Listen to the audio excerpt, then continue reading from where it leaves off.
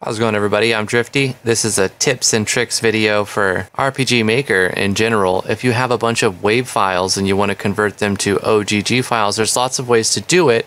But if you have hundreds of them, a fast way might be to use FFmpeg. Download this or get a pre-built binary or build it. Basically, we're going to just copy a little script and then you can convert all of your WAV files to OGG files quickly.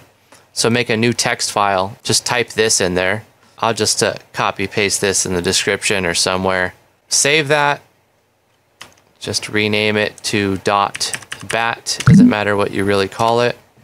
Just get the .bat extension so it runs like a batch file. It will convert any WAV file you have in this directory into an OGG file.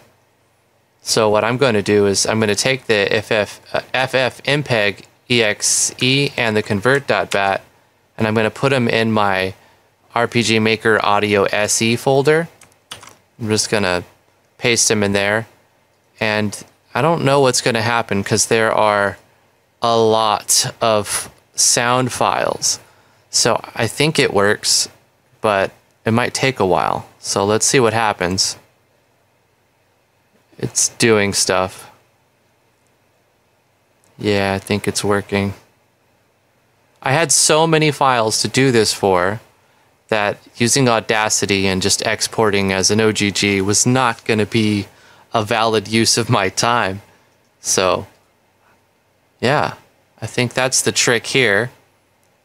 It's converting all the WAV files to .ogg. Another thing to consider is it's not going to delete the WAV files, so you'll have to go in there and manually delete them or move them to another place out of your games project folder because it's RPG Maker is not going to use the .wav files. But that's basically it. That's the trick there. So thanks for watching. Like, subscribe, all that good stuff. I think that's it. Let's see. 3,174 files. But there we go. All of these WAV files that I imported are now OGG files. Yeah. Let's see if they work in game. Yeah, I think they did.